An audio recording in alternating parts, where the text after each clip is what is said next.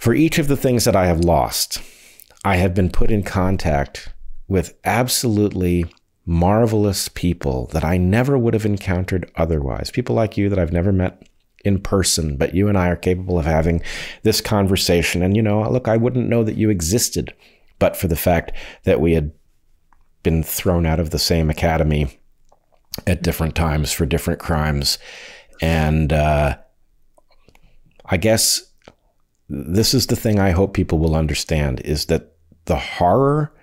of what is happening, of us losing track of who we are and what we've learned and what it means, is only matched by the unusual fact of the dissidents being driven together and discovering each other in a way that would have been impossible until, I don't know, 50 years ago,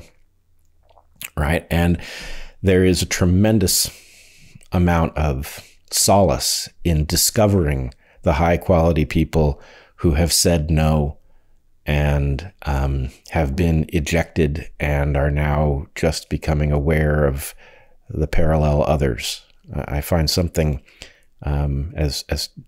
dystopian as this moment is, I find something very hopeful in all of the marvelous people who have been forced to the surface by it.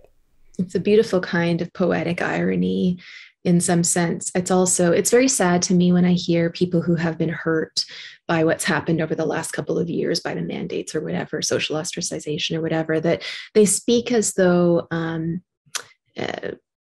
sadness and badness in life are inevitable as a result of these things, as though, and that's coupled with language like I'm forced to make a certain choice, I'm forced to abide by the mandates or whatever. But I think, one of the things that the story that you are telling shows is that we can be coerced, we can be manipulated, we can face pressures from all sides that make us feel like our scope of choice is not what it was.